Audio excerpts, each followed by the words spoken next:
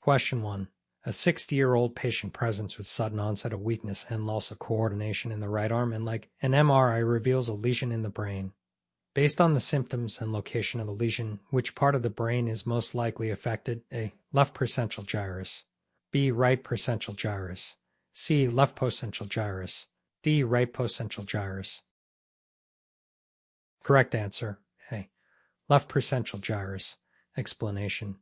The percentile gyrus is the primary motor cortex responsible for voluntary motor movements. Lesions in this area can cause motor deficits.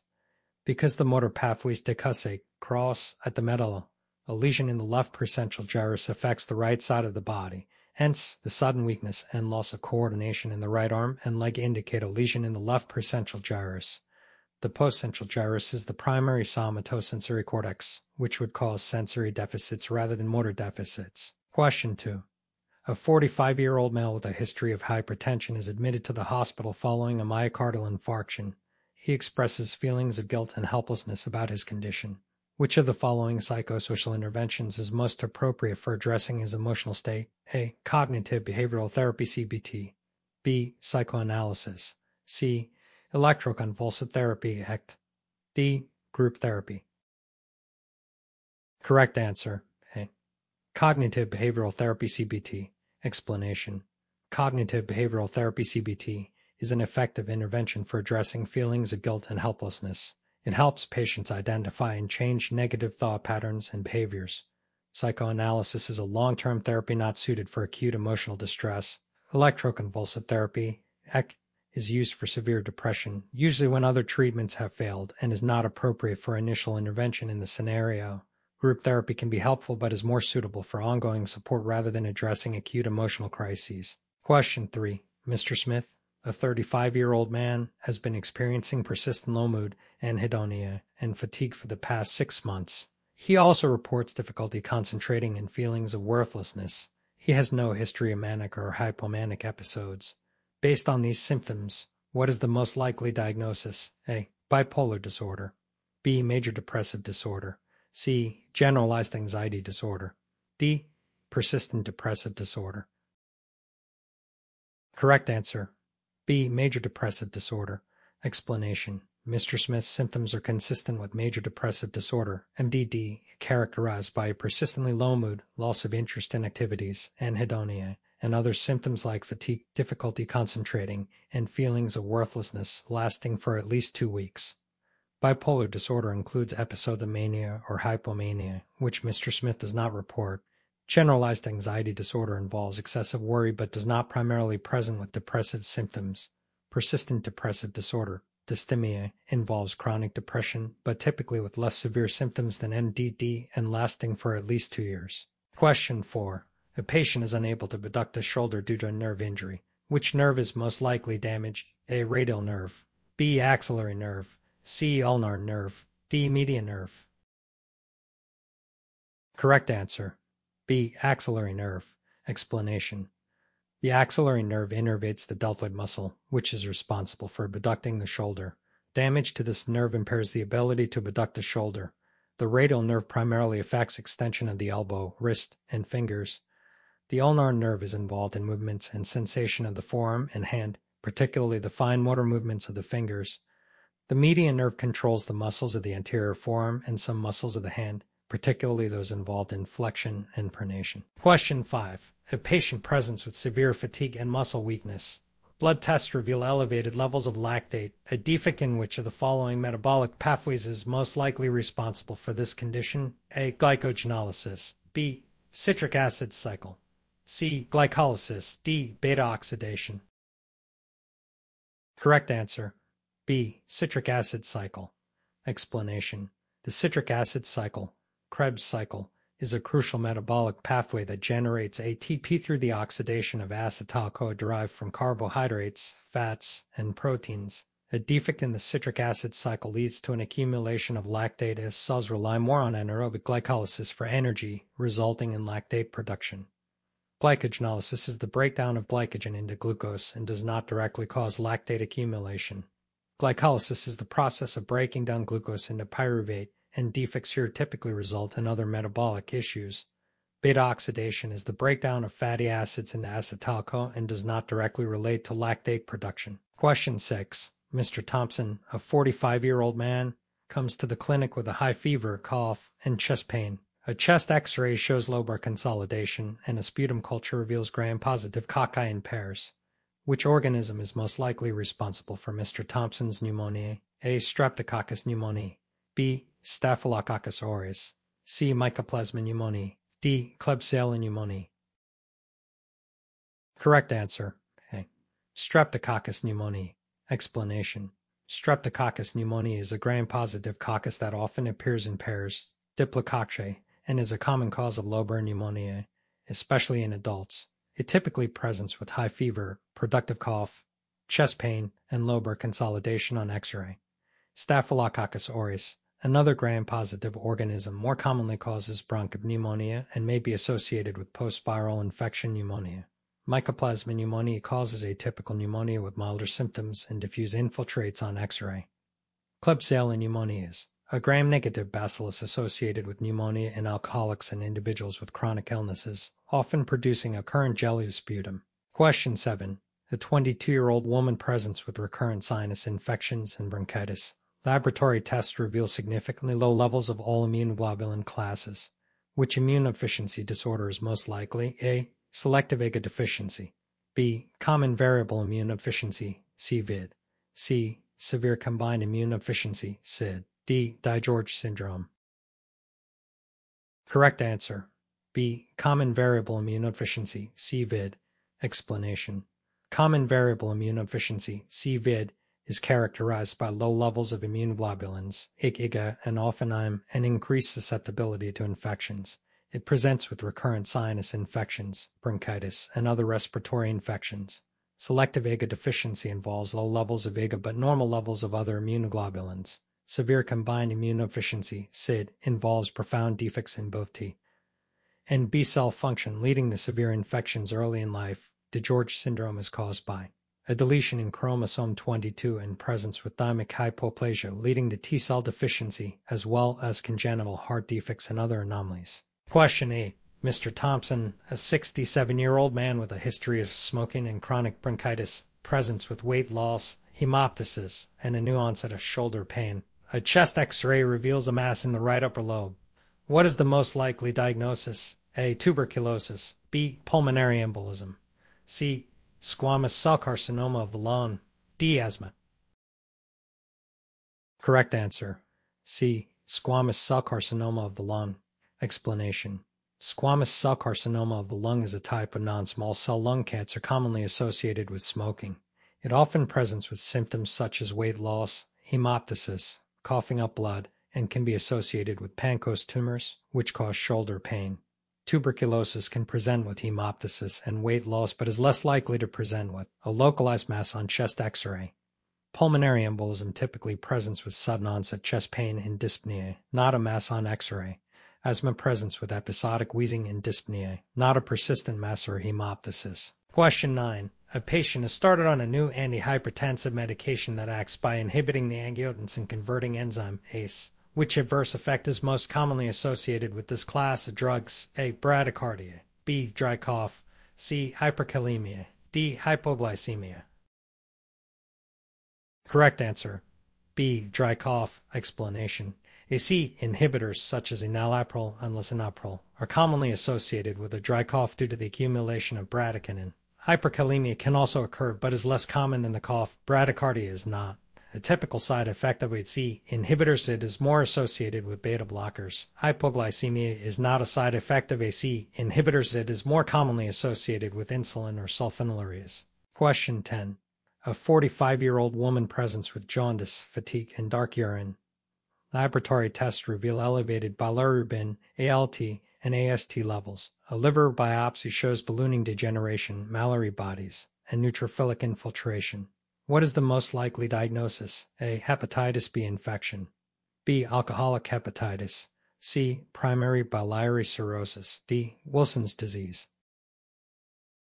Correct answer. B. Alcoholic hepatitis. Explanation. Alcoholic hepatitis is characterized by ballooning degeneration of hepatocytes, Mallory bodies, intracytoplasmic inclusions of damaged keratin, and neutrophilic infiltration. It occurs in the context of chronic alcohol abuse and presence with jaundice, fatigue, and dark urine due to elevated bilirubin levels. Hepatitis B infection also causes elevated liver enzymes but is characterized by ground glass hepatocytes on biopsy. Primary biliary cirrhosis involves autoimmune destruction of intrahepatic bile ducts and is associated with anti-mitochondrial antibodies, not Mallory bodies. Wilson's disease is a disorder of copper metabolism leading to hepatic and neurological symptoms, but its histopathological findings include cirrhosis and copper accumulation rather than Mallory bodies and neutrophils. Question 11. A 34-year-old woman is prescribed a new medication that is a selective serotonin reuptake inhibitor, S3, for her depression. Which of the following is a common side effect of estrus? A. Sedation. B. Weight gain. C. Sexual dysfunction. D. Hypertension. Correct answer. C. Sexual dysfunction. Explanation. Sexual dysfunction, including decreased libido, anorgasmia, and delayed ejaculation, is a common side effect of estrus. Sedation can occur but is more common with sedating antidepressants like tricyclic antidepressants, TCAS, or certain atypical antipsychotics. Weight gain can occur with some estrus, but it is more common with other classes of antidepressants like mirtazapine. Hypertension is not typically associated with estrus. Some can actually lower blood pressure slightly. Question 12. A 55-year-old man presents with exertional chest pain that radiates to his left arm and is relieved by rest. His symptoms are most likely due to A. Gastroesophageal reflux disease, GER, B. Angina pectoris, C. Myocardial infarction, D. Costochondritis. Correct answer. B. Angina pectoris. Explanation. Angina pectoris is chest pain due to myocardial ischemia that typically occurs with exertion and is relieved by rest. The pain often radiates to the left arm, neck, or jaw. Myocardial infarction presents similarly but is characterized by prolonged, unrelieved chest pain and associated with more severe ischemia and myocardial necrosis. G. RD can cause chest pain but is typically associated with meals and relieved by antacids. Costochondritis causes localized chest pain that is reproducible with palpation of the chest wall and is not typically related to exertion. Question 13. A patient is prescribed a beta blocker for hypertension. Which mechanism of action explains how beta blockers reduce blood pressure? A. Inhibition of the renin-angiotensin-aldosterone system. B. Blockade of beta-adrenergic receptors. C. Vasodilation of peripheral blood vessels. D. Diuresis and reduction of blood volume. Correct answer. B. Blockade of beta-adrenergic receptors. Explanation. Beta blockers reduce blood pressure primarily by blocking beta-adrenergic receptors, which decreases heart rate and contractility, leading to reduced cardiac output. While some beta blockers also inhibit the renin-angiotensin-aldosterone system to some extent, their primary mechanism is the blockade of beta-adrenergic receptors. Vasodilation of peripheral blood vessels is more characteristic of calcium channel blockers or alpha-adrenergic blockers. Diuresis and reduction of blood volume are the primary actions of diuretics, not beta blockers. Question 14. Mr. Smith, a 45-year-old man, presents to the emergency department with severe dehydration after participating in an outdoor marathon on a hot day. He complains of dizziness, weakness, and muscle cramps. Upon examination, his blood pressure is low, heart rate is elevated, and skin is dry. What physiological mechanism is primarily responsible for his symptoms? A. Decreased sympathetic nervous system activity. B. Increased parasympathetic nervous system activity. C. Activation of the renin-angiotensin-aldosterone system. D. Inhibition of the hypothalamic pituitary adrenal axis. Correct answer. C. Activation of the renin-angiotensin-aldosterone system. Explanation. Severe dehydration triggers the activation of the renin-angiotensin-aldosterone system, RAS, as a compensatory mechanism to maintain blood pressure and volume. Renin is released from the kidneys, leading to the conversion of angiotensin into angiotensin I, which is then converted to angiotensin I by angiotensin-converting enzyme, ACE. Angiotensin I stimulates aldosterone release from the adrenal glands, promoting sodium and water reabsorption in the kidneys and vasoconstriction to increase blood pressure. The symptoms of dizziness, weakness, and muscle cramps are indicative of decreased blood volume and perfusion due to dehydration, exacerbated by the activation of RAAS. Question 15. A retrospective cohort study is conducted to assess the association between smoking status and the development of lung cancer. Which of the following measures is used to quantify the strength of association between smoking and lung cancer in the study design? A. Odds ratio. B. Relative risk. C. P-value. D. Confidence interval. Correct answer. B. Relative risk. Explanation. Relative risk, RR, is the measure used to quantify the strength of association between an exposure, e.g., smoking, and an outcome, e.g., lung cancer, in a cohort study. It represents the ratio of the risk of developing the outcome among exposed individuals compared to the risk among unexposed individuals. Odds ratio, or, is commonly used in case control studies. P-value assesses the statistical significance of an association, and confidence interval provides a range of values within which the true effect size is likely to lie. Question 16.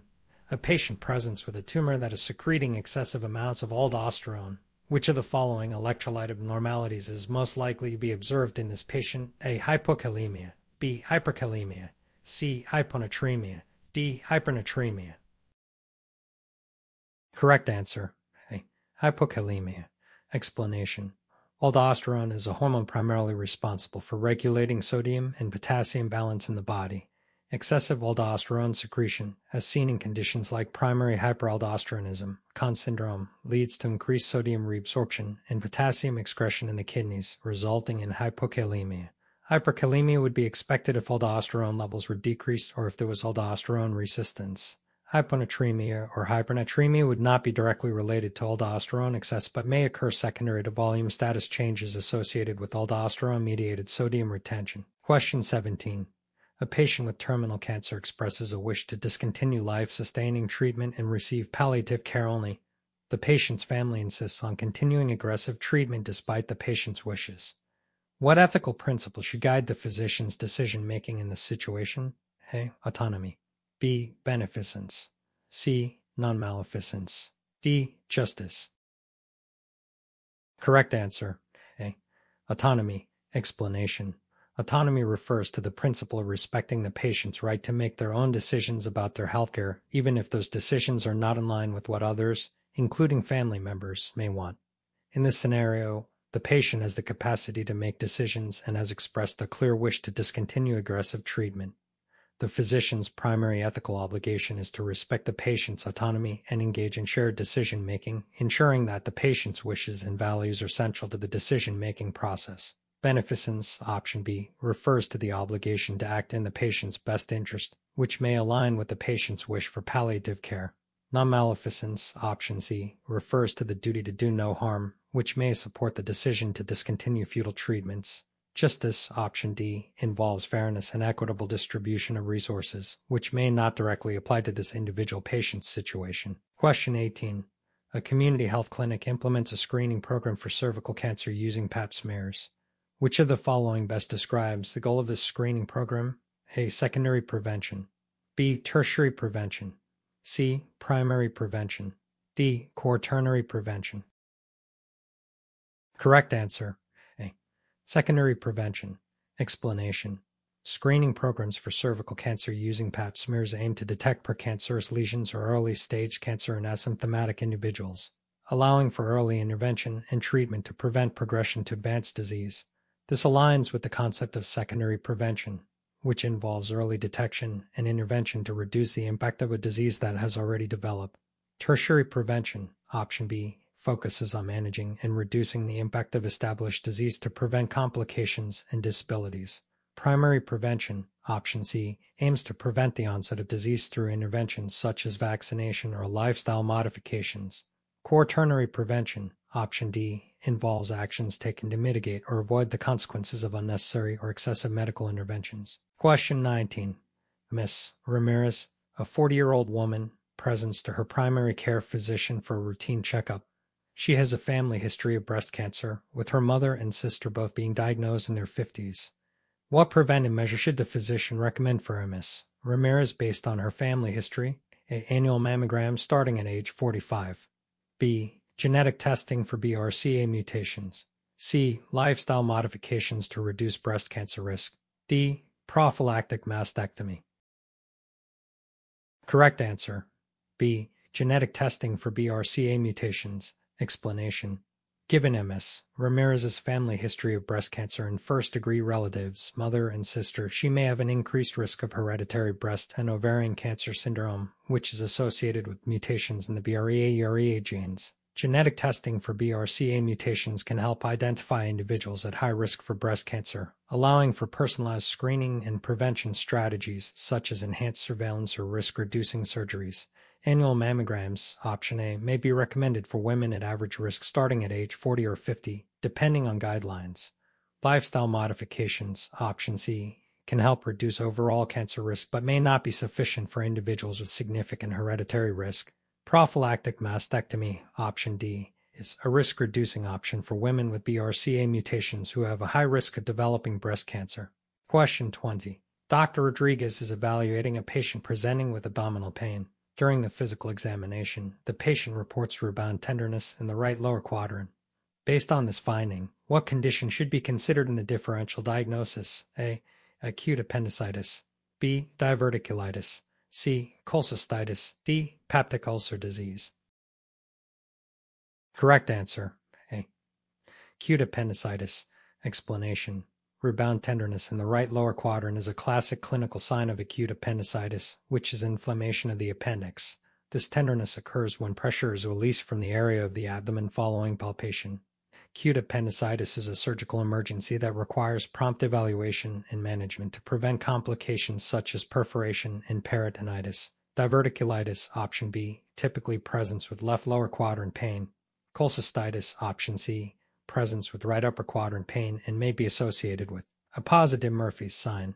Peptic ulcer disease, option D, typically presents with epigastric pain and may be exacerbated by food intake. Question 21. A patient with a history of hypertension presents to the emergency department with sudden onset chest pain radiating to the back. An electrocardiogram reveals segment elevation in the anterior leads.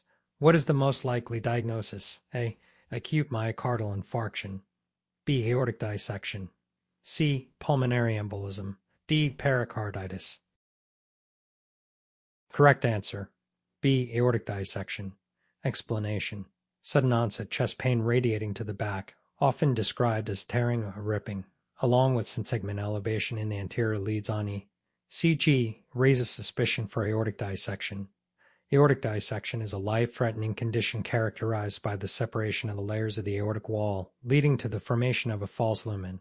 Prompt diagnosis and management are crucial to prevent complications such as aortic rupture. Acute myocardial infarction, option A, typically presents with chest pain and E. CG change is indicative of myocardial ischemia or infarction. Pulmonary embolism, option C, may present with chest pain and dyspnea but usually does not cause segment elevation on E. CG, pericarditis, option D, may cause chest pain that worsens with inspiration and is typically associated with diffuse segment elevation. Question 22. Mr. Thompson, a 55-year-old man, presents to his primary care physician with complaints of fatigue and unintentional weight loss over the past few months. He has a history of smoking and works in construction. Upon further questioning, he reports a chronic cough and occasional hemoptysis. What diagnostic evaluation should the physician consider based on Mr. Thompson's presentation? A. Chest X-ray. B. Serum electrolyte levels. C. Echocardiogram. D. Colonoscopy. Correct answer. A. Chest X-ray. Explanation. Given Mr. Thompson's symptoms of fatigue, unintentional weight loss, chronic cough, and occasional hemoptysis, along with a history of smoking and occupational exposure to construction materials, the physician should consider a chest X-ray as part of the initial evaluation. Chest X-ray can help identify abnormalities such as pulmonary nodules, infiltrates, or masses suggestive of underlying pulmonary pathology, including lung cancer, which is a significant concern in individuals with a history of smoking. Serum electrolyte levels, option B, may be indicated in certain clinical scenarios, such as evaluation for electrolyte imbalances, but are not specific to Mr. Thompson's presentation.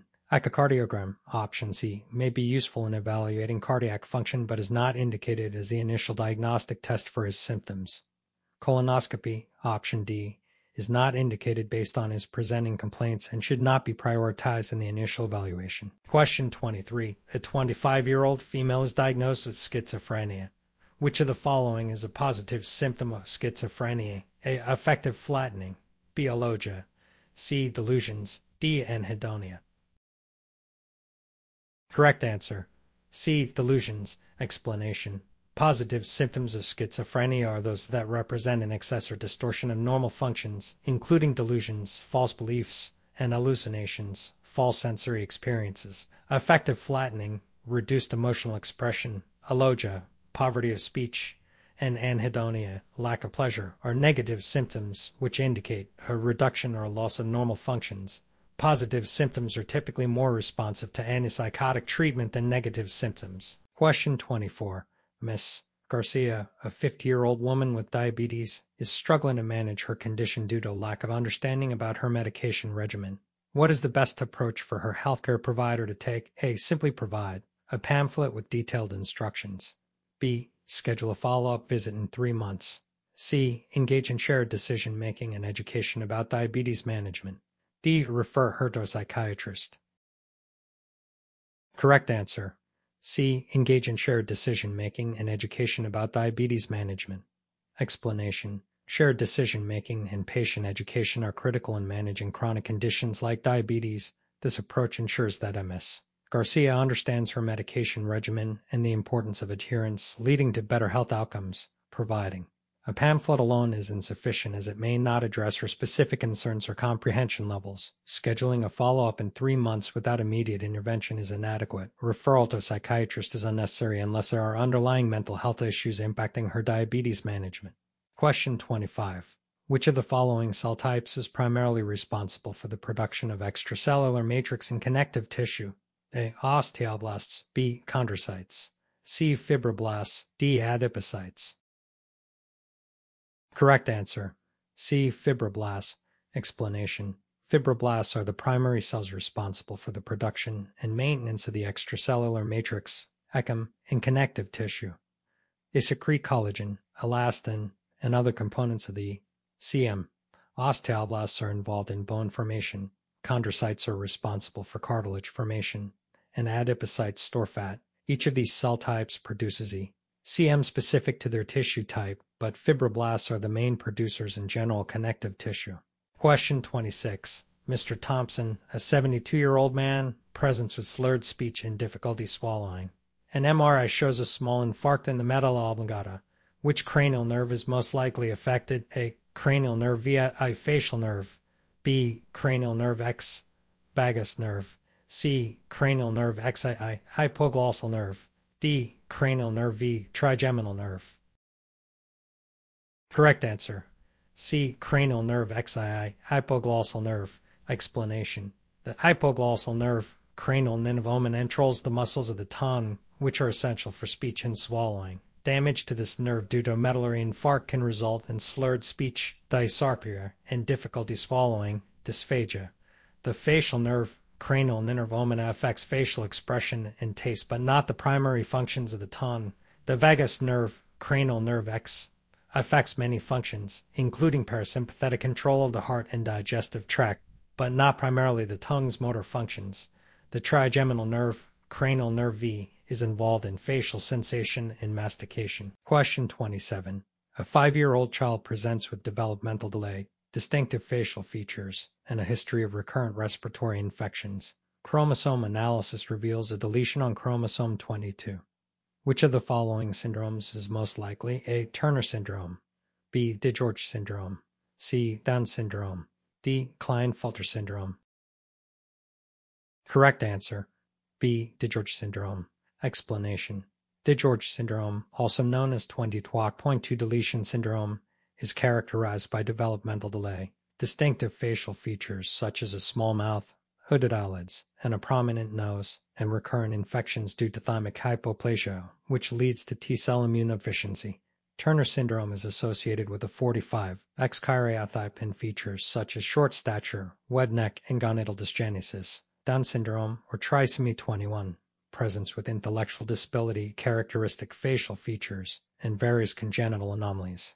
Klinefelter syndrome, 47XE, involves hypogonadism, tall stature, and infertility in males. Question 20. Mrs. Lee, a 60-year-old woman with a history of chronic obstructive pulmonary disease, COP, presence with worsening cough, increased sputum production, and shortness of breath. A sputum culture reveals gram-negative rods that are oxidase positive and produce a greenish pigment. Which organism is most likely causing her symptoms? A. Escherichia coli. B. Pseudomonas aeruginosa. C. Haemophilus influenzae. D. Klebsiella pneumoniae. Correct answer. B. Pseudomonas aeruginosa. Explanation. Pseudomonas aeruginosa is a gram-negative rod that is oxidase positive and produces a characteristic greenish pigment, piocyanin. It is a common pathogen in patients with chronic lung conditions such as COPD and cystic fibrosis, leading to exacerbations and infections. Escherichia coli is a gram-negative rod but is not typically associated with greenish pigment production or respiratory infections in this context. Haemophilus influenzae is a gram-negative coccobacillus and a common cause of respiratory infections but does not produce a green pigment. Klebsiella pneumoniae is a gram-negative rod associated with current jelly sputum but not with green pigment production. Question 29. A 10-year-old boy presents with a history of recurrent bacterial infections and eczema.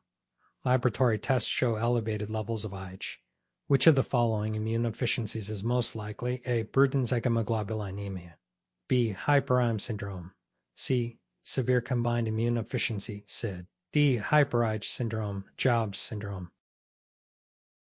Correct answer. D. Hyper-IgE syndrome, Jobs syndrome.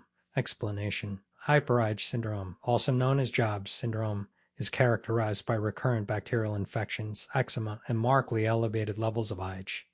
It is caused by mutations in the STAT gene affecting neutrophil chemotaxis. Bruton's hemoglobinuria, caused by mutations in the BTK gene, leads to a lack of B cells and low levels of all immunoglobulins, presenting with recurrent infections but not elevated IgE. Hyper-IgE syndrome results from defects in CD ligand or CD, causing elevated IgE and low levels of other immunoglobulins, leading to recurrent infections but not elevated IgE.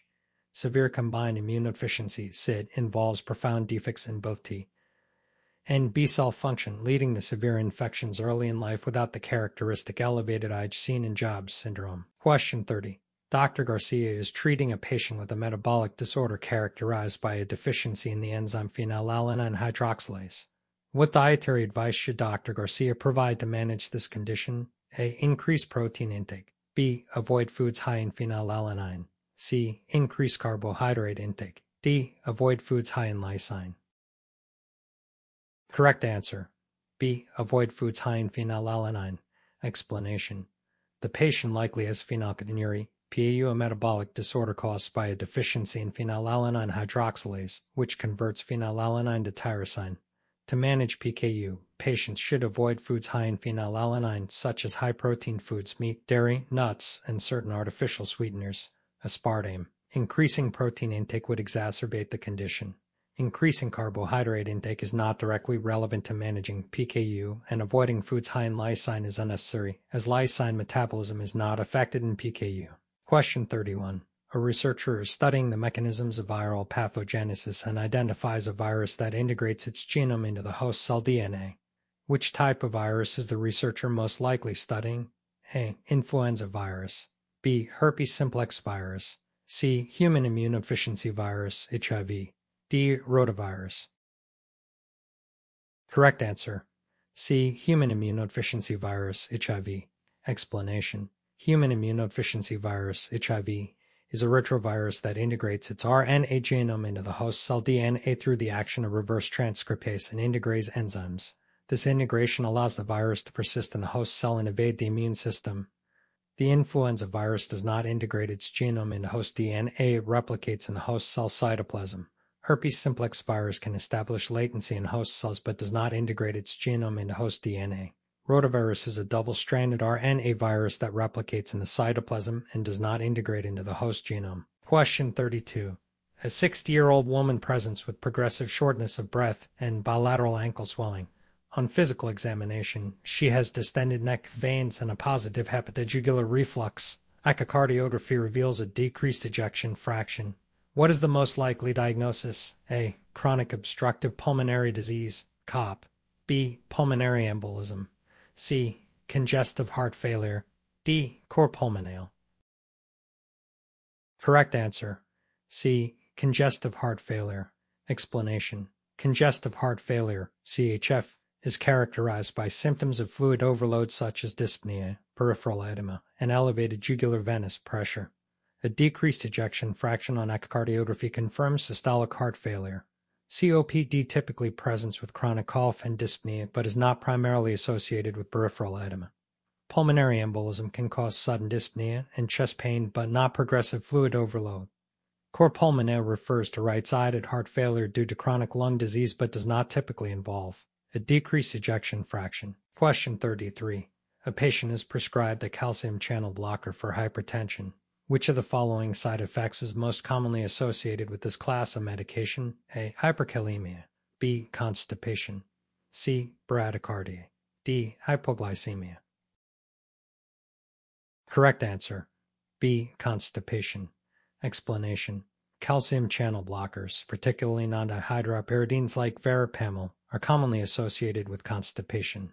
Hyperkalemia is more commonly associated with medications like AC inhibitors or potassium-sparing diuretics. Bradycardia can occur with non-dihydropyridine calcium channel blockers, but is less common than constipation. Hypoglycemia is typically associated with insulin or sulfonylureas, not calcium channel blockers. Question 34. Ms. Peterson, a 50-year-old woman, presents with jaundice and a history of chronic alcohol use. Physical examination reveals hepatomegaly and spider angiomas. Laboratory tests show elevated liver enzymes and a low albumin level. What is the most likely diagnosis? A. Acute viral hepatitis. B. Non-alcoholic fatty liver disease, NAFLD. C. Alcoholic cirrhosis. D. Wilson's disease. Correct answer. C. Alcoholic cirrhosis. Explanation. Alcoholic cirrhosis is characterized by liver fibrosis due to chronic alcohol use, leading to symptoms like jaundice, hepatomegaly, spider angiomas, and hypolipidemia. Elevated liver enzymes indicate liver injury. Acute viral hepatitis would present with more acute symptoms and higher transaminases without chronic stigmata-like spider angiomas. NAFLD can present with elevated liver enzymes but is not associated with chronic alcohol use. Wilson's diseases, a genetic disorder of copper metabolism leading to liver and neurological symptoms but is less common and typically diagnosed earlier in life. Question 35. A biopsy of a 55-year-old man's colon reveals adenocarcinoma. Which of the following is a known risk factor for the development of this condition? A. Smoking. B. Helicobacter pylori infection. C. Ulcerative colitis. D. Diabetes mellitus. Correct answer. C. Ulcerative colitis. Explanation. Ulcerative colitis is a known risk factor for the development of colorectal adenocarcinoma, especially with long-standing disease. Smoking is more commonly associated with lung cancer and other cancers, but not specifically colorectal cancer. Helicobacter pylori infection is a risk factor for gastric cancer and MALT lymphoma. Diabetes mellitus is associated with an increased risk of various cancers, but is not a specific risk factor for colorectal adenocarcinoma like ulcerative colitis. Question 36. A patient with atrial fibrillation is prescribed warfarin. The primary mechanism by which warfarin exerts its anticoagulant effect is A. Inhibition of thrombin. B. Inhibition of platelet aggregation. C. Inhibition of vitamin K epoxide reductase. D. Inhibition of factors A. Correct answer. C. Inhibition of vitamin K epoxide reductase. Explanation. Warfarin exerts its anticoagulant effect by inhibiting vitamin K epoxide reductase, which is necessary for the gamma carboxylation of clotting factors II, VII, IX, and X. This leads to the production of non-functional clotting factors and anticoagulation. Inhibition of thrombin is the mechanism of action of direct thrombin inhibitors like dabigatran. Inhibition of platelet aggregation is the mechanism of action of antiplatelet drugs like aspirin. Inhibition of factors I is the mechanism of action of direct factors I inhibitors like rivaroxaban. Question 37. A 45-year-old man presents with sudden severe chest pain radiating to his back. His blood pressure is significantly different between the right and left arms. What is the most likely diagnosis? A. Acute myocardial infarction. B. Pulmonary embolism. C. Aortic dissection. D. Pericarditis.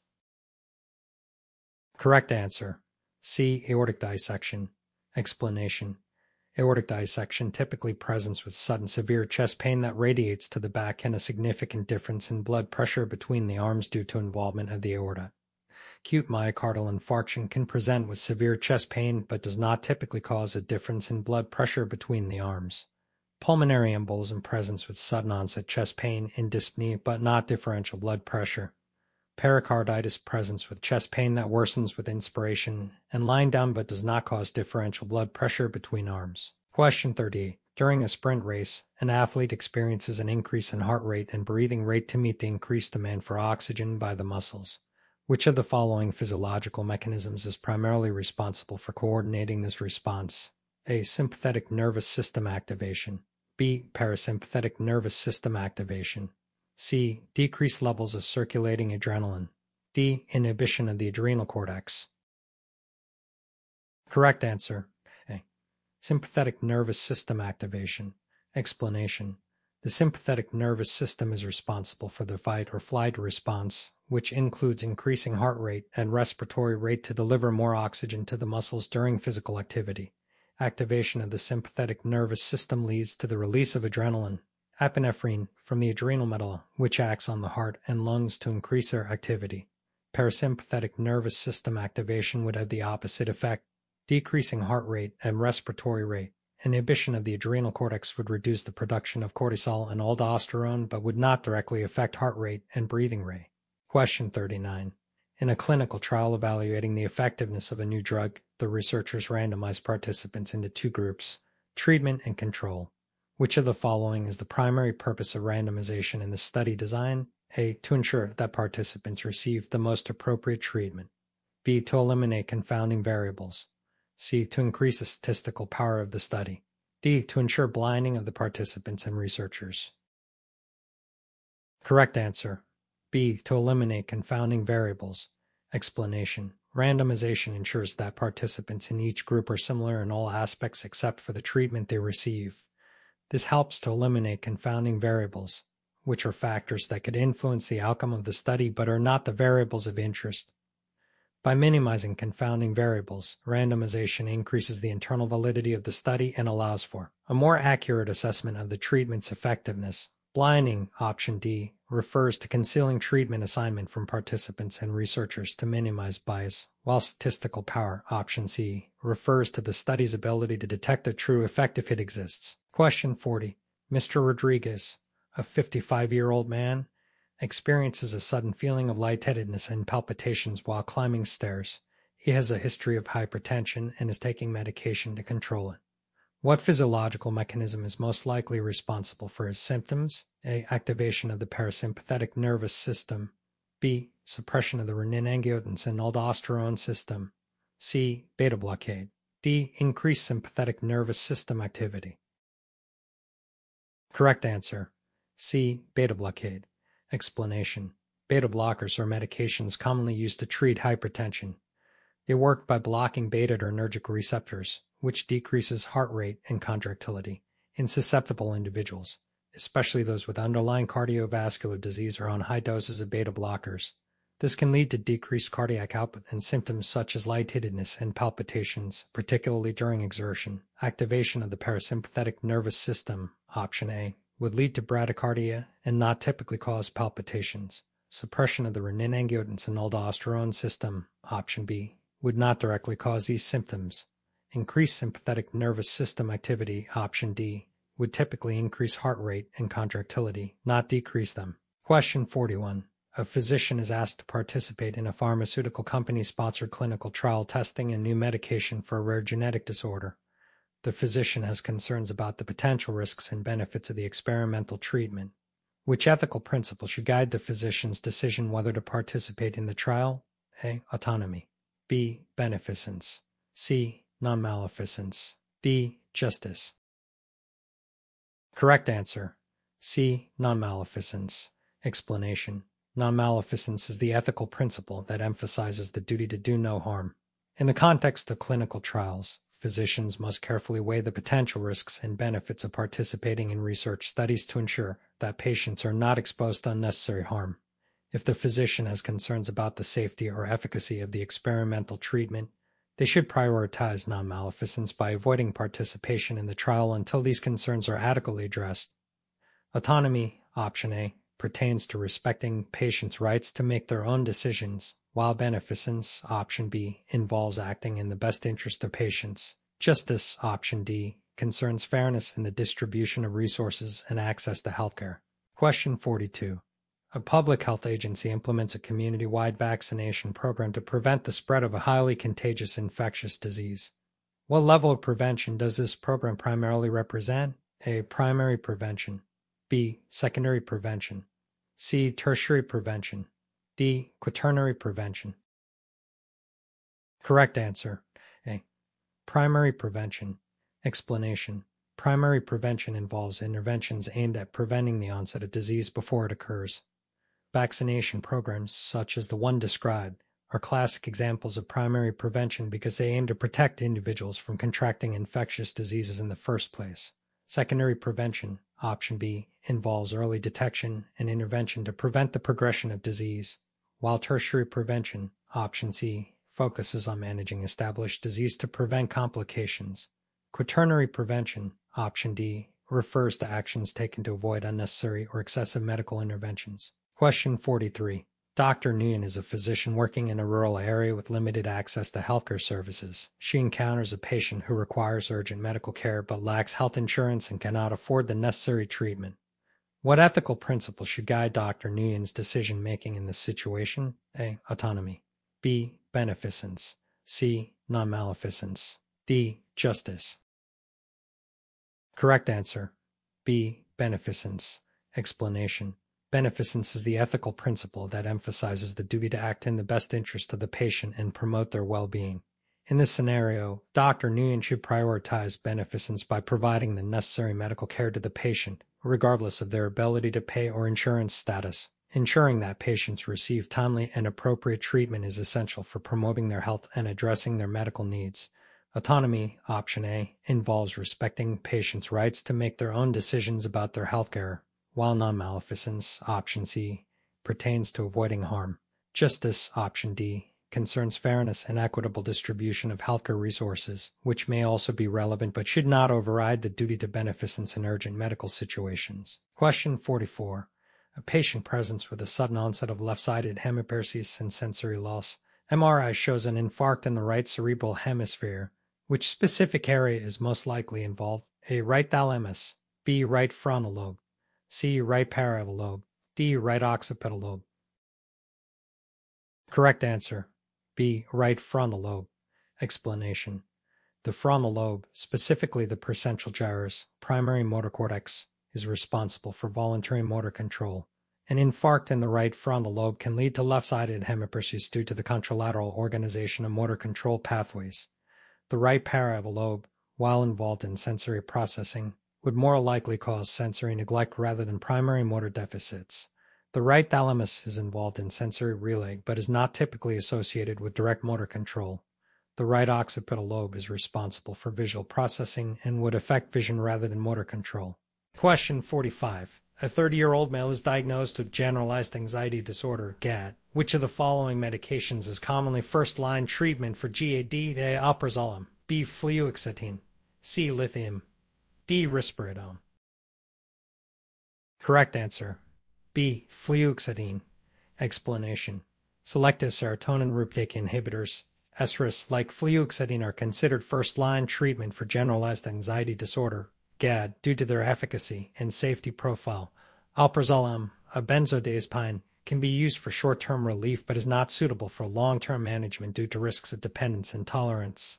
Lithium is primarily used for bipolar disorder, not GAD. Risperidone, an antipsychotic, is not a first-line treatment for GAD but may be used in treatment-resistant cases or if there are comorbid conditions.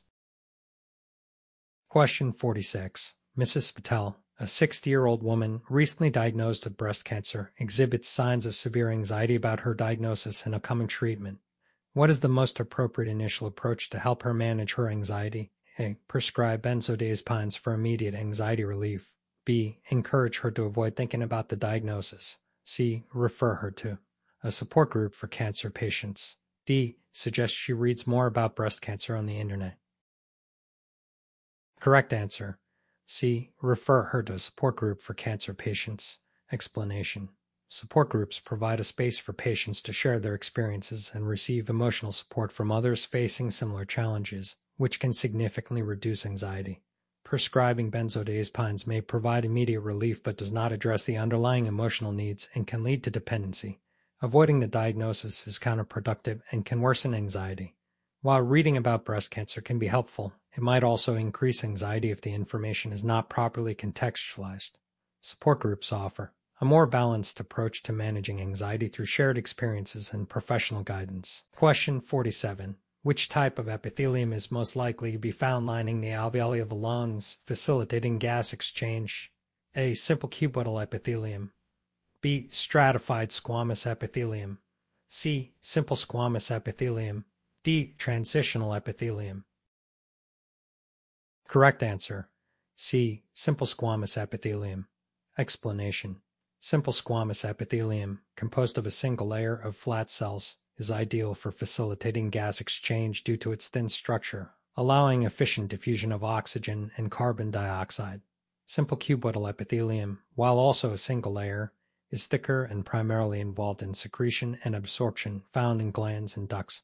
Stratified squamous epithelium provides protection and is found in areas subject to abrasion, such as the skin and the oral cavity. Transitional epithelium is specialized for stretching and is found in the urinary bladder. Question 48. Dr. Lee, a surgeon, is operating on a patient with severe trauma to the abdomen. During the procedure, she needs to identify the structure that forms the posterior boundary of the inguinal canal. Which structure should she identify? A. Inguinal ligament. B. Conjoint tendon. C. Transversalis fasciae. D. Internal oblique muscle. Correct answer. C. Transversalis fasciae. Explanation. The transversalis fasciae forms the posterior wall of the inguinal canal. Understanding the anatomy of the inguinal canal is crucial in surgeries involving the lower abdomen and groin. The inguinal ligament forms the inferior border of the inguinal canal. The conjoint tendon, formed by the aponeuroses of the internal oblique and transversus abdominis muscles, reinforces the posterior wall medially but does not constitute the entire posterior boundary. The internal oblique muscle contributes to the anterior wall of the inguinal canal. Question 49. A 30-year-old woman with a family history of breast cancer tests positive for a mutation in the BRCA gene. What is the primary function of the BRCA gene? A. Oncogene that promotes cell division. B. Tumor suppressor gene involved in DNA repair. C. Proto-oncogene involved in apoptosis. D. Enzyme responsible for detoxifying carcinogens. Correct answer. B. Tumor suppressor gene involved in DNA repair. Explanation. The BRCA gene is a tumor suppressor gene that plays a critical role in the repair of DNA double-strand breaks. Mutations in UREA impair the cell's ability to repair DNA damage, leading to genomic instability and an increased risk of developing cancers, particularly breast and ovarian cancer. Oncogenes promote cell division when mutated, but BRCA is not an oncogene. Proto-oncogenes are normal genes that can become oncogenes, but they are not involved in apoptosis. The BRCA gene is not an enzyme responsible for detoxifying carcinogens. Question 50. Mr. Anderson, a 55-year-old diabetic patient, presents with a non-healing ulcer on his foot. Cultures from the wound grow gram-positive cocci in clusters that are coagulase positive. Which organism is most likely responsible for the infection? A. Streptococcus pyogenes. B. Enterococcus faecalis. C. Staphylococcus aureus. D. Streptococcus pneumoniae. Correct answer. C. Staphylococcus aureus. Explanation.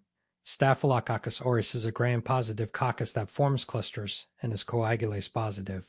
It is a common cause of skin and soft tissue infections, particularly in diabetic patients who are prone to non-healing ulcers due to impaired circulation and immune response. Streptococcus pyogenes group. A streptococcus is also a gram-positive coccus but is coagulase negative and typically forms chains. Enterococcus faecalis is a gram-positive coccus that forms chains or pairs and is also coagulase negative. Streptococcus pneumoniae is a gram-positive coccus that typically appears in pairs, diplococci, and is primarily associated with respiratory infections. Question 51. A 35-year-old woman presents with fatigue, pallor, and recurrent infections. Laboratory tests reveal pancytopenia and a hypocellular bone marrow. Which immunodeficiency disorder is most likely associated with these findings? A. Severe combined immunodeficiency, SID. B. Common variable immunodeficiency, CVID. C. Aplastic anemia. D. Hyper-IgM syndrome. Correct answer. C. Aplastic anemia. Explanation. Aplastic anemia is a condition characterized by pancytopenia, a reduction in all blood cell types, and a hypocellular bone marrow, indicating a failure of hematopoiesis. This condition leads to fatigue, pallor due to anemia, and recurrent infections due to neutropenia. Severe combined immunodeficiency, SID, presents with severe lymphopenia and a lack of both B and T cells but does not typically cause pancytopenia. Common variable immunodeficiency, CVID, involves low levels of immunoglobulins and recurrent infections but not pancytopenia or hypocellular bone marrow. Hyper-IgM syndrome is characterized by elevated IgM levels and low levels of other immunoglobulins, leading to recurrent infections, but it does not cause pancytopenia or bone marrow failure. Question 52. A patient is found to have a deficiency in the enzyme glucose-6-phosphatase. Which metabolic pathway is directly affected by this enzyme deficiency? A. Glycolysis. B. Glycogenolysis. C. Gluconeogenesis. D. Beta oxidation. Correct answer.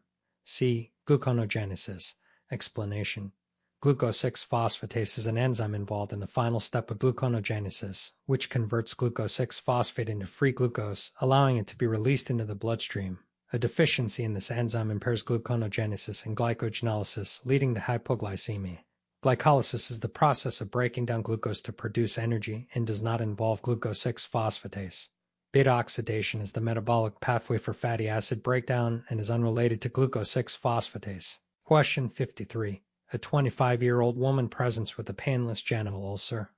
Laboratory tests reveal a Spirichidi bacterium. Which of the following is the most likely causative organism? A. Treponema pallidum. B. Chlamydia trachomatis. C. Haemophilus ducreyi. D. Neisseria gonorrhoeae. Correct answer. A. Treponema pallidum. Explanation. Treponema pallidum is a spirochete bacterium that causes syphilis. The primary stage is syphilis presents with a painless genital ulcer called a chancre. Chlamydia trachomatis can cause genital infections but does not typically produce a painless ulcer. Instead, it may cause urethritis or cervicitis. Haemophilus ducreyi causes chancroid, which presents with painful genital ulcers. Neisseria gonorrhoeae causes gonorrhea, which typically presents with purulent discharge and dysuria, not genital ulcers. Question 54. Dr. Martinez is evaluating a patient with an inherited metabolic disorder characterized by the accumulation of sphingomyelin cells. What is the most likely diagnosis, and what enzyme is deficient in this condition? A. Gaucher disease, glucocerebrosidase. B. Niemann-Pick disease, sphingomyelinase. C. Tay-Sachs disease, hexosaminidase A. D. Fabry disease, alpha-galactosidase. Correct answer. B. Niemann-Pick disease, sphingomyelinase. Explanation. Niemann-Pick disease is an inherited metabolic disorder caused by a deficiency in the enzyme sphingomyelinase, leading to the accumulation of sphingomyelin cells. This condition presents with hepatosplenomegaly, neurological deficits, and, in severe cases, early death. Gaucher disease is caused by a deficiency in glucocerebrosidase, leading to glucocerebroside accumulation.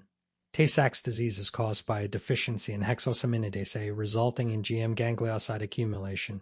Fabry disease is caused by a deficiency in alpha-galactosidase A, leading to globotriaosylceramide accumulation. Question 55. A patient with a history of hypertension and chronic kidney disease is prescribed a medication that acts as a selective antagonist to the angiotensin I type 1 receptor. Which of the following is a potential adverse effect associated with this class of medication? A. Hypokalemia. B. Hypernatremia. C. Dry cough. D. Peripheral edema. Correct answer. D. Peripheral edema. Explanation. Selective antagonists of the angiotensin I type 1 receptor, commonly known as angiotensin I receptor blockers, ARBs, can cause peripheral edema as an adverse effect due to their vasodilatory effects. Hypokalemia is more commonly associated with thiazide diuretics or loop diuretics.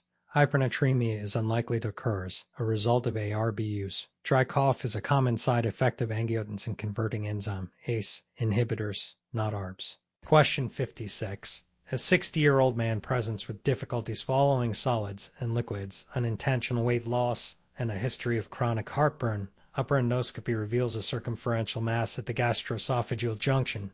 What is the most likely diagnosis? A. Barrett's esophagus. B. Esophageal adenocarcinoma. C. Esophageal varices. D. Achalasia. Correct answer. B. Esophageal adenocarcinoma. Explanation. Esophageal adenocarcinoma commonly presents with symptoms of dysphagia, weight loss, and a history of chronic heartburn or gastroesophageal reflux disease, GER. The circumferential mass seen on upper endoscopy is characteristic. Barrett's esophagus is a premalignant condition characterized by metaplastic changes in the esophageal mucosa due to chronic GERD but does not present as a mass. Esophageal varices are dilated submucosal veins often associated with portal hypertension.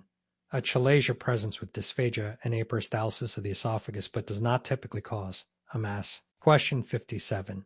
Mrs. Garcia, a 68-year-old woman, presents with new-onset atrial fibrillation.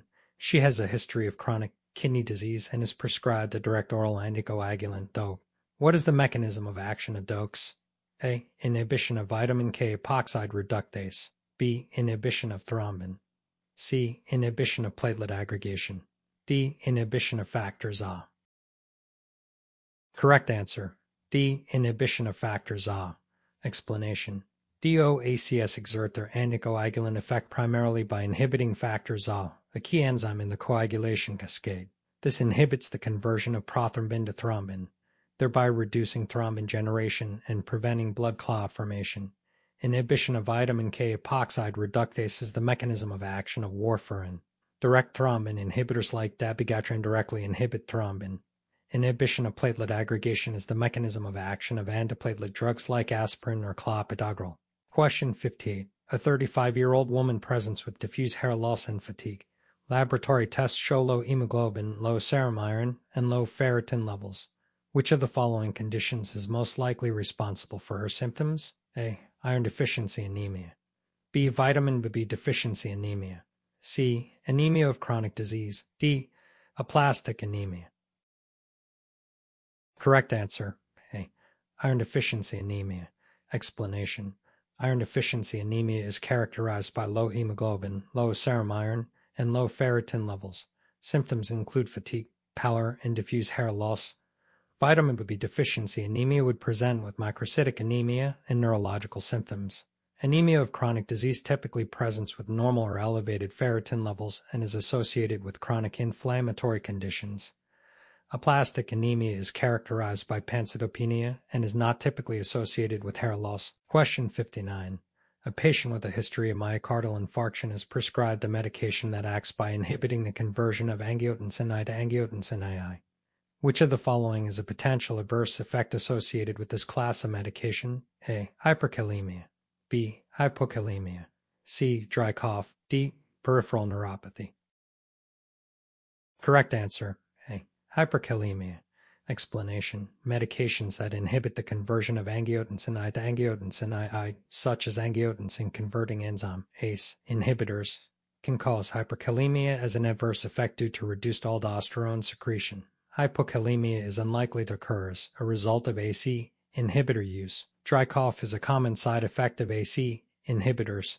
Peripheral neuropathy is not typically associated with ACE inhibitors. Question 60. A 40-year-old man presents with acute onset severe abdominal pain that radiates to his back. His amylase and lipase levels are markedly elevated. What is the most likely diagnosis? A. Cholecystitis. B. Acute pancreatitis. C. Peptic ulcer disease. D. Appendicitis. Correct answer. B. Acute pancreatitis. Explanation. Acute pancreatitis typically presents with acute onset severe abdominal pain that radiates to the back, often associated with markedly elevated serum amylase and lipase levels. Cholecystitis presents with right upper quadrant abdominal pain and may be associated with fever and jaundice. Peptic ulcer disease presents with epigastric pain that is often relieved by food intake. Appendicitis presents with right lower quadrant abdominal pain that may migrate from periumbilical to the right lower quadrant. Question 61. A patient is diagnosed with diabetes insipidus, a condition characterized by excessive urination and thirst. Which of the following hormones is primarily responsible for regulating water balance in the kidneys? A. Insulin. B. Antidiuretic hormone, IDA. C. Cortisol. D. Thyroxine. Correct answer. B. Antidiuretic hormone A. Explanation. Antidiuretic hormone A, also known as vasopressin, plays a central role in regulating water balance by increasing water reabsorption in the kidneys. In diabetes insipidus, there is either a deficiency of ADH, central diabetes insipidus, or insensitivity of the kidneys to ADH, nephrogenic diabetes insipidus, leading to excessive urination and thirst. Insulin, option A, regulates glucose metabolism and does not directly affect water balance. Cortisol, option C, is involved in stress response and metabolism. Thyroxine, option D, regulates metabolism and does not directly affect water balance. Question 62. A study aims to investigate the association between exposure to a certain chemical and the development of cancer. The researchers identified two groups, one exposed to the chemical and one not exposed. What type of study design is most appropriate for this investigation? A. Cohort study. B. Case control study. C. Cross-sectional study. D. Randomized controlled trial. Correct answer. B. Case control study. Explanation.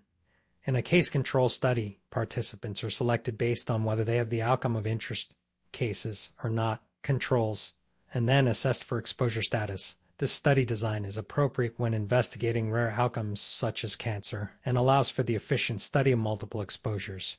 Cohort studies, option A, follow a group of individuals over time to assess the development of outcomes based on exposure status. Cross-sectional studies, option C, assess both exposure and outcome status at a single point in time. Randomized controlled trials, option D, involve random allocation of participants to different interventions to assess their effects. Question 63. Mrs. Thompson, a 60-year-old woman, presents to the emergency department with severe shortness of breath and chest pain. She has a history of hypertension and is a smoker. Upon examination, she appears anxious, and her blood pressure is elevated. What physiological mechanism is most likely responsible for her symptoms? A. Activation of the sympathetic nervous system. B. Activation of the parasympathetic nervous system. C. Suppression of the renin-angiotensin and aldosterone system. D. Decreased levels of circulating catecholamines. Correct answer. A. Activation of the sympathetic nervous system. Explanation. Severe shortness of breath and chest pain in the context of hypertension and smoking history are suggestive of a cardiovascular event, such as myocardial infarction. Activation of the sympathetic nervous system, often referred to as the fight or flight response, leads to increased heart rate, vasoconstriction, and increased blood pressure. This response is initiated in situations of stress or perceived threat, such as acute myocardial infarction. Parasympathetic nervous system activation, option B, would have the opposite effect, decreasing heart rate and blood pressure. Suppression of the renin-angiotensin and aldosterone system, option C, would not cause acute symptoms. Decreased levels of circulating catecholamines, option D, would not be expected in a situation of acute stress or myocardial infarction. Question 64. A city experiences a significant increase in cases of foodborne illness traced back to a local restaurant. The Public Health Department conducts an investigation to identify the source of contamination and implement control measures. What level of prevention does this investigation primarily represent? A. Primary prevention. B. Secondary prevention. C. Tertiary prevention. D. Quaternary prevention. Correct answer. B. Secondary prevention. Explanation. Secondary prevention involves early detection and intervention to prevent the progression of disease or mitigate its impact. In this scenario, the public health investigation aims to identify and address cases of foodborne illness promptly, thereby preventing further spread of the disease and reducing its impact on affected individuals.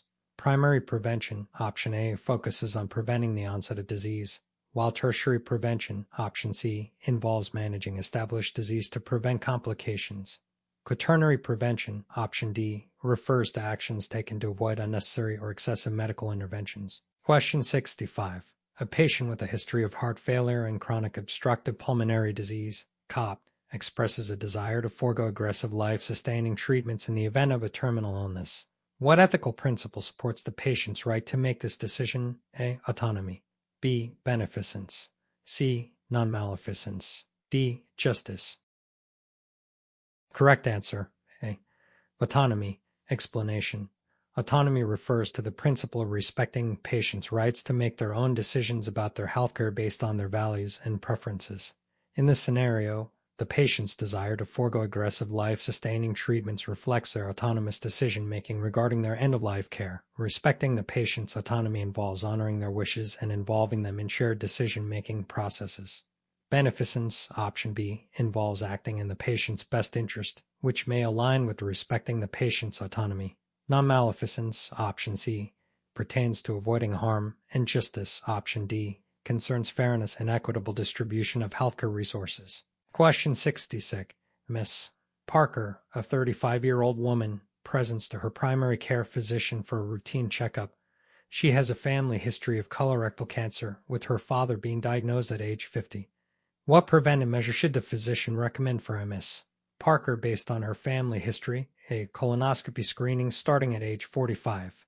B. Genetic testing for Lynch syndrome. C. Annual fecal occult blood testing. D. Lifestyle modifications to reduce colorectal cancer risk. Correct answer. A. Colonoscopy screening starting at age 45. Explanation. Given Ms. Parker's family history of colorectal cancer in a first-degree relative, her father diagnosed at age 50, she may have an increased risk of developing the disease.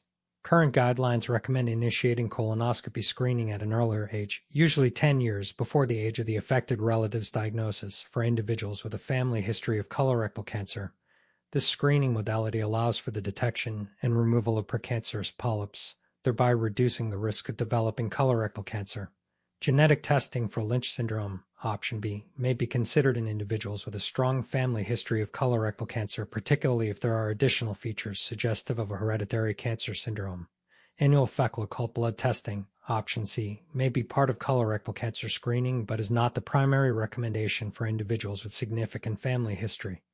Lifestyle modifications, option D, can help reduce overall cancer risk but may not be sufficient for individuals with a strong hereditary predisposition to colorectal cancer. Question 67. A public health campaign encourages individuals to receive the influenza vaccine annually to reduce the spread of seasonal flu. What level of prevention does this campaign primarily represent? A. Primary prevention. B. Secondary prevention. C. Tertiary prevention. D. Quaternary prevention. Correct answer. A. Primary prevention. Explanation. Primary prevention aims to prevent the onset of disease before it occurs by targeting risk factors and promoting protective behaviors. In this scenario, the influenza vaccination campaign seeks to prevent individuals from contracting seasonal flu, thereby reducing the overall incidence of influenza-related illness and complications. Secondary prevention, option B, involves early detection and intervention to prevent disease progression, while tertiary prevention, option C, focuses on managing established disease to prevent complications. Quaternary prevention, option D, involves actions taken to avoid unnecessary or excessive medical interventions. Question 68. A patient with advanced dementia lacks decision-making capacity and does not have an advance directive in place. What ethical principle guides decisions about the patient's medical care in this situation? A. Autonomy. B. Beneficence. C. Non-maleficence. D. Paternalism. Correct answer. D. Paternalism. Explanation. Paternalism involves making decisions in the best interest of the patient when they are unable to make decisions for themselves. In cases where patients lack decision-making capacity and have not expressed their preferences through advance directives, healthcare providers may rely on paternalistic decision-making to determine the most appropriate course of action for the patient's medical care. This often involves considering the patient's previously expressed values and wishes, as well as input from family members or surrogate decision-makers. Autonomy, option A, refers to respecting patients' right to make their own decisions, while beneficence, option B, and non-maleficence, option C, involve acting in the patient's best interest and avoiding harm, respectively. Question 69. Mr. Thompson, a 70-year-old man, is diagnosed with terminal cancer and expresses a desire to explore complementary and alternative medicine, CAM, treatments alongside conventional cancer therapy. What ethical principle should guide the physician's response to Mr. Thompson's request? A. Autonomy. B. Beneficence. C. Non-maleficence. D. Informed consent. Correct answer. A. Autonomy. Explanation. Autonomy emphasizes respecting patients' rights to make their own decisions about their healthcare based on their values and preferences. In this scenario, Mr. Thompson's request to explore CAM treatments reflects his autonomous decision-making regarding his cancer care. The physician should respect Mr. Thompson's autonomy by engaging in shared decision-making, providing information about the risks and benefits of both conventional and CAM treatments, and supporting his choices within the bounds of ethical and evidence-based practice.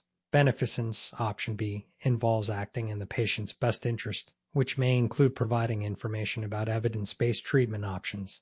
Non-maleficence, option C, pertains to avoiding harm, and informed consent, option D, involves ensuring that patients are fully informed about proposed treatments and agree to them voluntarily. Question 70. A 45-year-old patient presents to the clinic with complaints of persistent, non-productive cough, dyspnea on exertion, and chest tightness. Physical examination reveals diffuse wheezing upon auscultation. What condition is most likely causing these symptoms? A. Asthma. B. Chronic obstructive pulmonary disease, COP. C. Pneumonia. D. Pulmonary embolism. Correct answer. A. Asthma. Explanation. The patient's symptoms of persistent cough, dyspnea on exertion, chest tightness, and diffuse wheezing upon auscultation are classic features of asthma, a chronic inflammatory disorder of the airways characterized by reversible airflow obstruction. Asthma exacerbations can be triggered by various factors, including allergens, exercise, and respiratory infections. Management typically involves bronchodilators and inhaled corticosteroids to control inflammation and improve symptoms. Chronic obstructive pulmonary disease, COP, option B, typically presents with a chronic productive cough, dyspnea, and wheezing, but it is more common in older patients with a significant smoking history. Pneumonia, option C, may present with cough, dyspnea, and wheezing, but it is often associated with fever and focal findings on chest examination. Pulmonary embolism, option D, typically presents with acute onset dyspnea, pleuritic chest pain, and hemoptysis, but wheezing is not a typical finding. Question 71. A 60-year-old patient presents with sudden onset severe chest pain that worsens with deep breathing or lying flat. Physical examination reveals pericardial friction rub. What condition is most likely causing these symptoms? A. Acute myocardial infarction. B. Pericarditis. C. Aortic dissection. D. Pulmonary embolism. Correct answer. B. Pericarditis. Explanation. The patient's symptoms of sudden onset severe chest pain worsened by deep breathing or lying flat, along with the presence of a pericardial friction rub on physical examination, are consistent with acute pericarditis. Pericarditis is characterized by inflammation of the pericardium, the membranous sac surrounding the heart, resulting in chest pain that may be pleuritic in nature and worsened by respiratory movements. Acute myocardial infarction, option A, typically presents with chest pain that may be described as crushing or squeezing and is not typically affected by respiratory movements. Aortic dissection, option C, may present with sudden onset severe chest pain, but it is often described as tearing or ripping in nature and may be associated with other findings such as asymmetric blood pressure or pulse deficits. Pulmonary embolism, option D, typically presents with acute onset dyspnea, pleuritic chest pain, and may be associated with hemoptysis, but it is not typically worsened by deep breathing or lying flat. Question 72. Mr. Anderson, a 55-year-old patient with a history of hypertension and diabetes, presents to the emergency department with sudden onset severe headache, neck stiffness, and photophobia. He reports feeling the worst headache of his life. What condition should be considered as the primary concern based on Mr. Anderson's presentation? A. Migraine headache. B. Subarachnoid hemorrhage. C. Tension headache. D. Cluster headache. Correct answer. B. Subarachnoid hemorrhage. Explanation. Mr. Anderson's sudden onset severe headache, neck stiffness, photophobia, and description of the worst headache of his life were concerning for a subarachnoid hemorrhage, a medical emergency characterized by bleeding into the subarachnoid space surrounding the brain. Subarachnoid hemorrhage can result from a ruptured cerebral aneurysm or other vascular malformations and requires urgent evaluation and management to prevent complications such as cerebral vasospasm and rebleeding. Migraine headache, option A, typically presents with recurrent episodes of moderate to severe headache associated with photophobia, phonophobia, and nausea, but it does not typically present with sudden onset severe headache or neck stiffness. Tension headache, option C, is typically described as bilateral, band-like headache with mild to moderate intensity and is not associated with photophobia or neck stiffness. Cluster headache, option D, is characterized by severe unilateral headache accompanied by autonomic symptoms such as lacrimation and nasal congestion, but it does not typically present with neck stiffness or photophobia. Question 73. A 35-year-old female presents to the emergency department with sudden onset right-sided pleuritic chest pain and dyspnea. She reports a recent long-haul flight. Vital signs reveal tachycardia and hypoxemia. What condition is most likely causing these symptoms? A. Pulmonary embolism. B. Pneumothorax. C. Acute coronary syndrome. D. Pleurisy. Correct answer. A. Pulmonary embolism. Explanation.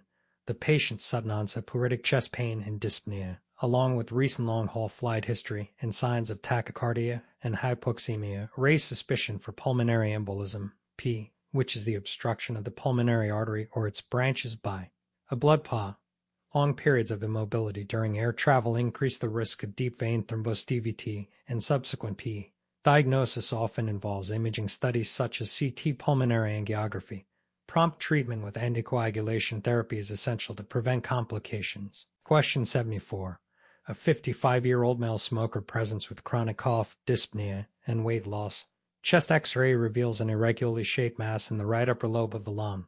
What is the most likely diagnosis? A. Lung cancer. B. Tuberculosis. C. Pneumonia. D. Bronchiectasis. Correct answer. A. Lung cancer. Explanation. The patient's symptoms, along with the finding of an irregularly shaped mass on chest X-ray, are highly suggestive of lung cancer, particularly in a smoker.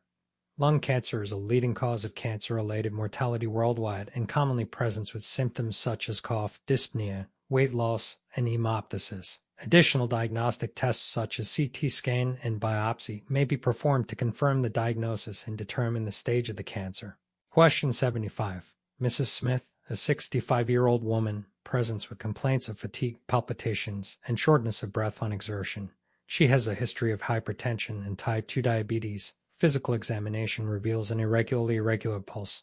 What condition should be considered in the differential diagnosis based on Mrs. Smith's presentation? A. Atrial fibrillation. B. Atrial flutter. C. Ventricular tachycardia. D. Supraventricular tachycardia. Correct answer. A. Atrial fibrillation. Explanation. Mrs. Smith's symptoms, along with the finding of an irregular pulse on physical examination, are consistent with atrial fibrillation, AF, the most common sustained cardiac arrhythmia. AF is characterized by chaotic atrial electrical activity, leading to an irregular ventricular response and symptoms such as palpitations, fatigue, and dyspnea. Risk factors for AF include hypertension, diabetes, and advanced stage. Diagnosis is typically confirmed by electrocardiography.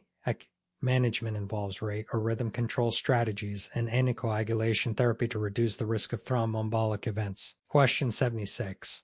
A 50-year-old male presents with sudden onset severe chest pain radiating to the left arm and jaw, diaphoresis, and nausea. His electrocardiogram shows syntagment elevation in the anterior leads. What condition is most likely causing these symptoms? A. Acute myocardial infarction. B. Aortic dissection. C. Pulmonary embolism. D. Pericarditis. Correct answer. A. Acute myocardial infarction. Explanation. The patient's symptoms, along with the finding of syntagment elevation in the anterior leads on ECG, are consistent with acute myocardial infarction, AMI, commonly known as a heart attack. AMI results from the occlusion of a coronary artery, leading to myocardial ischemia and necrosis. Prompt recognition and intervention are crucial to minimize myocardial damage and improve outcomes. Management may involve reperfusion therapy, thrombolytics or percutaneous coronary intervention, and adjunctive medical therapy. Question 77. A 30-year-old female presents with recurrent episodes of headache, photophobia, and nausea. She reports a family history of similar symptoms. Physical examination is unremarkable between episodes. What condition is most likely causing these symptoms? A. Migraine headache.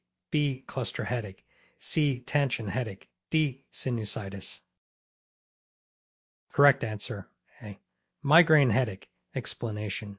The patient's recurrent episodes of headache, photophobia, and nausea, along with a family history of similar symptoms, are consistent with migraine headache, a common neurological disorder characterized by episodic attacks of moderate to severe headache often associated with photophobia, phonophobia, and nausea. Migraine headaches can be triggered by various factors, including hormonal changes, stress, certain foods, and environmental factors. Management may involve lifestyle modifications, acute abortotherapy, and prophylactic medications. Question 78. Mr. Johnson, a 65-year-old male, presents with complaints of gradually worsening memory loss, confusion, and difficulty with daily activities over the past several months. His family reports personality changes and social withdrawal. Physical examination reveals bilateral caudal rigidity, a resting tremor. What condition should be considered in the differential diagnosis based on Mr. Johnson's presentation? A. Alzheimer's disease. B. Parkinson's disease. C. Frontotemporal dementia. D. Lewy body dementia. Correct answer. D. Lewy body dementia. Explanation. Mr. Johnson's symptoms, along with the presence of bilateral caudal rigidity and a resting tremor on physical examination, raise suspicion for Lewy body dementia, EBD, a progressive neurodegenerative disorder characterized by cognitive decline, motor symptoms resembling Parkinson's disease, and psychiatric symptoms. LBD is the second most common form of degenerative dementia after Alzheimer's disease. Diagnosis is based on clinical criteria, which include the presence of cognitive impairment in two or more core features of LBD, Parkinsonism, visual hallucinations, and fluctuations in cognition or level of consciousness. Management involves supportive care and symptomatic treatment. Question 79. A 40-year-old man with a history of alcohol use disorder is brought to the emergency room after a seizure. He is confused and agitated. Which of the following is the most likely cause of his seizure? A. Hypoglycemia. B. Alcohol withdrawal. C. Head trauma. D. Electrolyte imbalance. Correct answer. B. Alcohol withdrawal. Explanation. Alcohol withdrawal can cause seizures, typically within 12 to 48 hours after the last drink. This is due to the hyperexcitability of the central nervous system as it adapts to the sudden absence of alcohol, which is a depressant. Hypoglycemia, head trauma, and electrolyte imbalances can also cause seizures, but are less likely in the context of a known history of alcohol use disorder and the timing of the event. Early recognition and treatment of alcohol withdrawal are critical to prevent complications, including seizures and delirium tremens. Question 80. During a physical examination, a patient is unable to flex her wrist and fingers. Which nerve is most likely compromised? A. Radial nerve.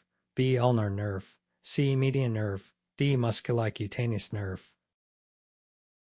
Correct answer. C. Median nerve. Explanation. The median nerve innervates most of the flexor muscles in the forearm, including those that flex the wrist and fingers. Damage to this nerve can impair these functions. The radial nerve primarily controls the extensor muscles of the forearm and hand. The ulnar nerve affects some of the intrinsic hand muscles and the flexor carpi ulnaris, but does not have as broad an impact on wrist and finger flexion as the median nerve. The musculocutaneous nerve primarily innervates the flexor muscles of the upper arm and does not affect the wrist and fingers. Question 81. Mr. Johnson, a 28-year-old man, has been experiencing persistent hallucinations and delusions for the past 3 months. He believes that he is being followed by secret agents and hears voices commenting on his actions. What is the most likely diagnosis? A. Brief psychotic disorder. B. Schizophreniform disorder. C. Schizophrenia. D. Schizoaffective disorder. Correct answer. B. Schizophreniform disorder. Explanation. Schizophreniform disorder is diagnosed when a patient experiences symptoms of schizophrenia, such as hallucinations and delusions, for at least 1 month but less than 6 months. If the symptoms persist for more than 6 months, the diagnosis is changed to schizophrenia. Brief psychotic disorder involves the sudden onset of psychotic symptoms that last for less than 1 month. Schizoaffective disorder includes symptoms of schizophrenia along with a mood disorder such as depression or bipolar disorder, which is not indicated in Mr. Johnson's case. Question 82. A patient with a lesion in the left optic tract would most likely experience which of the following visual field defects? A. Bitemporal hemianopia. B. Right homonymous hemianopia. C. Left homonymous hemianopia. D. Complete blindness in the left eye. Correct answer. B. Right homonymous hemianopia. Explanation. A lesion in the left optic tract results in right homonymous hemianopia, where there is loss of vision in the right visual fields of both eyes. The optic tract carries information from the contralateral visual fields of both eyes. A bitemporal hemianopia results from a lesion at the optic chiasm, affecting the outer temporal visual fields of both eyes. Complete blindness in the left eye would result from a lesion affecting the left optic nerve before the optic chiasm. A left homonymous hemianopia would be caused by a lesion in the right optic tract. Question 83. Dr. Kim is examining a biopsy sample under the microscope. She observes cells that are tall, with nuclei located at different heights within the cells, giving a stratified appearance, but all cells are in contact with the basement membrane. What type of epithelium is she most likely observing? A. Simple columnar epithelium. B. Stratified columnar epithelium. C. Pseudostratified columnar epithelium. D. Transitional epithelium. Correct answer. C. Pseudostratified columnar epithelium. Explanation. Pseudostratified columnar epithelium appears to be stratified because the nuclei are at different heights, but it is actually a single layer of cells with all cells in contact with the basement membrane. This type of epithelium is commonly found lining the respiratory tract, where it often has cilia. Simple columnar epithelium consists of a single layer of tall cells with nuclei at the same level, while stratified columnar epithelium has multiple layers of columnar cells. Transitional epithelium, found in the urinary bladder, has a different appearance and allows for stretching. Question 84. A 50-year-old female patient is undergoing chemotherapy for breast cancer and is experiencing significant emotional distress. Which of the following interventions has been shown to be effective in reducing anxiety and improving quality of life in cancer patients? A. Routine exercise. B. Cognitive behavioral therapy CBT. C. Avoiding discussing the cancer. D. High-dose benzodiazepines. Correct answer. B. Cognitive behavioral therapy CBT. Explanation. Cognitive behavioral therapy CBT has been shown to be effective in reducing anxiety and improving the quality of life in cancer patients. CBT helps patients manage their thoughts and emotions and develop coping strategies. Routine exercise can also be beneficial, but it is not as directly targeted towards emotional distress as CBT. Avoiding discussion of the cancer is not helpful and can increase anxiety. High-dose benzodiazepines may provide short-term relief but are not suitable for long-term management due to risks of dependence and side effects. Question 85. A 28-year-old woman presents with a history of recurrent miscarriages and deep vein thrombosis. Genetic testing reveals a mutation in the factor V gene. What is the most likely diagnosis? A. Hemophilia A. B. Factor V-laden mutation. C. Von Willebrand disease. D. Prothrombin gene mutation. Correct answer. B. Factor V-laden mutation. Explanation. The factor V-laden mutation is a genetic disorder that leads to an increased risk of venous thromboembolism. This mutation makes factor V resistant to inactivation by activated protein C, resulting in a hypercoagulable state. Hemophilia is a deficiency of factor V in presence with bleeding tendencies, not thrombosis. Von Willebrand disease is a bleeding disorder due to deficient or defective von Willebrand factor. The prothrombin gene mutation also increases the risk of thrombosis, but is not as commonly associated with recurrent miscarriages as the factor V-laden mutation. Question 86. Miss Johnson, a 45-year-old woman with a history of diabetes, presents with fever and a swollen erythematous leg wound. Cultures from the wound grow gram-positive cocci in chains that are catalase negative. Which organism is most likely causing her infection? A. Staphylococcus aureus. B. Streptococcus pyogenes. C. Enterococcus faecalis. D. Streptococcus pneumoniae. Correct answer. B. Streptococcus pyogenes. Explanation. Streptococcus pyogenes, also known as group of Streptococcus, is a gram-positive coccus that forms chains and is catalase negative. It is a common cause of skin and soft tissue infections, including cellulitis, especially in patients with diabetes. Staphylococcus aureus is a gram-positive coccus that forms clusters and is catalase positive.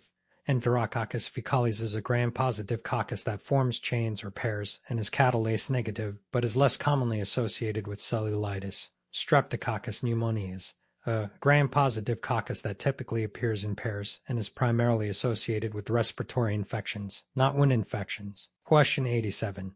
A 16-year-old girl presents with recurrent infections and chronic diarrhea. Laboratory tests show low levels of immunoglobulins and normal numbers of B and T cells. Which immunodeficiency disorder is most likely? A. Severe combined immunodeficiency, SID. B. Common variable immunodeficiency, CVID. C. Hyper-IgM syndrome. D. Selective IgA deficiency. Correct answer. B. Common variable immunodeficiency, CVID. Explanation. Common variable immunodeficiency, CVID, is characterized by low levels of immunoglobulins, IgA and often IgM, despite normal numbers of B and T cells. It leads to recurrent infections and chronic gastrointestinal symptoms such as diarrhea. Severe combined immunodeficiency, SID, involves profound defects in both T and B cell function, leading to severe infections early in life. Hyper-IgM syndrome results from defects in CD ligand or CD, causing elevated IgM levels and low levels of other immunoglobulins. Selective IgA deficiency involves low levels of IgA but normal levels of other immunoglobulins and typically presents with milder symptoms than CVID. Question 88. Dr. Smith is treating a patient with a metabolic disorder characterized by an inability to metabolize branched-chain amino acids. What dietary recommendations should Dr. Smith provide to manage this condition? A. Increase protein intake. B. Avoid foods high in phenylalanine. C. Avoid foods high in leucine, isoleucine, and valine. D. Increase carbohydrate intake. Correct answer. C. Avoid foods high in leucine, isoleucine, and valine. Explanation. The patient likely has maple syrup urine disease, MSUD, a metabolic disorder caused by a deficiency in the branched-chain alpha-keto acid dehydrogenase complex, which is responsible for metabolizing branched-chain amino acids leucine, isoleucine, and valine. To manage MSUD, patients should avoid foods high in these amino acids. Increasing protein intake would exacerbate the condition. Avoiding phenylalanine is relevant to phenylketonuria, PKU, not MSUD. Increasing carbohydrate intake is not directly relevant to managing MSUD, as the issue is with branched-chain amino acid metabolism. Question 89. A researcher is studying a bacterium that causes gastrointestinal illness. It is a gram-negative rod, facultatively anaerobic, and produces a Shiga-like toxin. Which organism is the researcher most likely studying? A. Salmonella enterica. B. Escherichia coli. C. Vibrio cholerae. D. Shigella dysentery. Correct answer. B. Escherichia coli. Explanation. Escherichia coli is a pathogenic strain of E. coli that produces a Shiga-like toxin and causes hemorrhagic colitis and hemolytic uremic syndrome, as it is a gram-negative rod and facultatively anaerobic. Salmonella enterica causes gastroenteritis and typhoid fever but does not produce Shiga-like toxin. Vibrio cholerae causes cholera through the production of cholera toxin, not Shiga-like toxin. Shigella dysentery produces Shiga toxin but is not a facultatively anaerobic gram-negative rod. It is typically associated with more severe dysentery. Question 90. A patient is found to have elevated levels of homocysteine in the blood. Which vitamin deficiency is most likely associated with this finding? A. Vitamin B, thiamine. B. Vitamin B, pyridoxine. C. Vitamin B, cobalamin. D. Vitamin C, ascorbic acid. Correct answer. C. Vitamin B, cobalamin. Explanation. Elevated levels of homocysteine in the blood can be associated with deficiencies in vitamins B and folate, as these vitamins are involved in the metabolism of homocysteine. Vitamin B deficiency is commonly associated with elevated homocysteine and can lead to megaloblastic anemia and neurological symptoms. Vitamin B, pyridoxine, is also involved in homocysteine metabolism but less commonly causes elevated homocysteine alone. Vitamin B, thiamine, deficiency is associated with beriberi and Wernicke-Korsakoff syndrome, not elevated homocysteine. Vitamin C, ascorbic acid, deficiency leads to scurvy and is not involved in homocysteine metabolism.